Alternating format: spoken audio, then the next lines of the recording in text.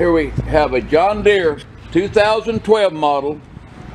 It's an XUV 550 S4. It's four-wheel drive. Got the title. They was driving this and they said they jabbed a hole in the oil filter, and here's your engine right here. It's in pieces. I presume it's all there, but I can't get this thing sold as is. So here's the bed. Got a reese hitch on it. Up here's the rear seat. This right here is part of the seat, the rear seat too. And then all of this stuff here goes.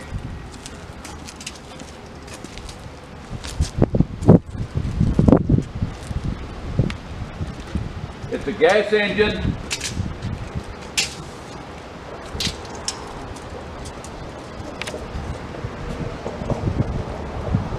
It's got a nice set of rubber on it.